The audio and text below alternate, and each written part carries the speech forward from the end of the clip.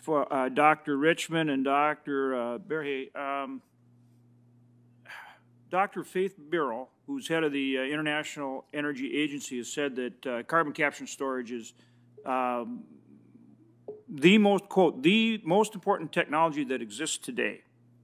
And I would ask, do you agree with his assessment that it is the most important or one of the most important energy technologies today? Yes, Senator, thank you for that question. I agree that it's incredibly important. Absolutely. Dr. Berhe? Yes, Senator, I also agree it's an extremely important area and important technology that's out there. And do you agree that global demand for fossil fuels, including coal, will continue to be significant, particularly among developing economies in the years to come? Same question for each of you.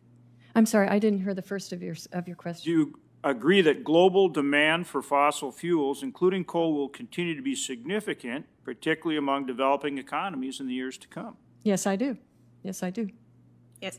And so then do you think it's very important that we lead the way forward and really crack the code on adding carbon capture and storage so that we can address carbon in those industries and really lead the way forward and find not only, get it done not only from a technological standpoint, but from a commercially viable standpoint? Same question for both of you.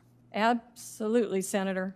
Absolutely. Yes, and then, so if confirmed, will you work with myself, our chairman, and others to crack the code on CCUS specifically, including for coal-fired electric, as well as renewables and others? Yes. If confirmed, I absolutely would be looking forward to working with the committee and others on this important issue. Same answer. If confirmed, I would be very honored to work with you all on this. It's a very important area. Thank you. For Ms. Stackelberg, two questions. One is on the moratorium on energy development on federal lands. How will you approach making sure the Interior Department acts to comply with a court order to resume those lease sales? Senator, thank you for your question. I will comply with all court orders, with all congressional mandates, as I have in all my previous jobs, and waiting for the court's decision, and we'll work with the Secretary and others at the Department of Interior on implementation. And do you agree public safety in Indian country is a very important issue and a big issue, something that needs to be addressed?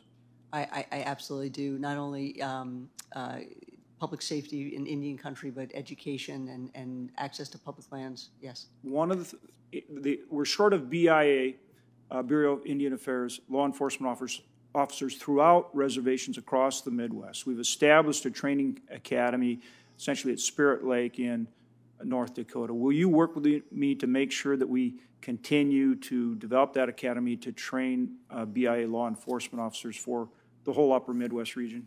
Senator, if I am confirmed, I hope to work with you on that issue and a range of other issues that affect Native Americans, the law enforcement community, and those interests in North Dakota. We need the Bureau of Reclamation to work with us on water issues, certainly throughout the West, but very much in my state. Will you commit to work with me, as well as my other Western colleagues, to make sure that the Bureau of Reclamation is able to help meet the important water needs of the communities in our state and throughout the West? Senator, I absolutely commit to you, if I'm confirmed, to working with you and others on the challenging issues of Western water resilience. I do want to just note that I was heartened to see that in the bipartisan infrastructure deal there is over $8 billion for repairing aging infrastructure, water recycling, reuse, storage planning, including rural water projects. And so if I'm confirmed, I would love to work with you and your staff on those issues. Thank you. Thanks to all three of you. And Mr. Chairman, I yield back the rest of my time. Oh,